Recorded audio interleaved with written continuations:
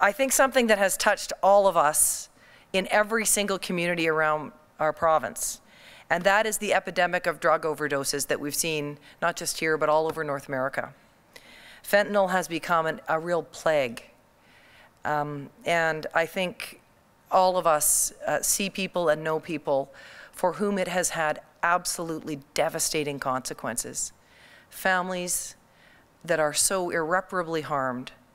And then for those of us who haven't had a direct experience of it, the knowledge and the fear that any of our children, our grandchildren, our nieces, our nephews, our brothers or sisters could somehow, through recreational drug use, ingest fentanyl and wind up dead.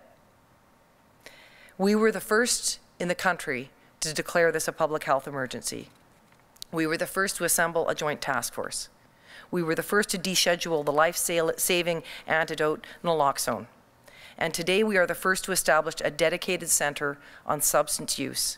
This will include a $10 million investment, $5 million for the inaugural BC Centre on Substance Use, the very first of its kind in Canada.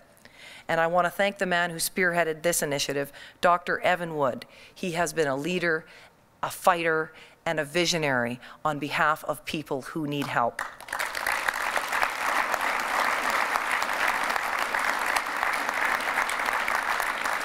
The other $5 million is going to be going to the budget for the task force to help them continue their vital work, making sure that they are making naloxone more available and increasing our testing capabilities. They are going to continue with us to work with Ottawa to crack down on fentanyl entering our borders.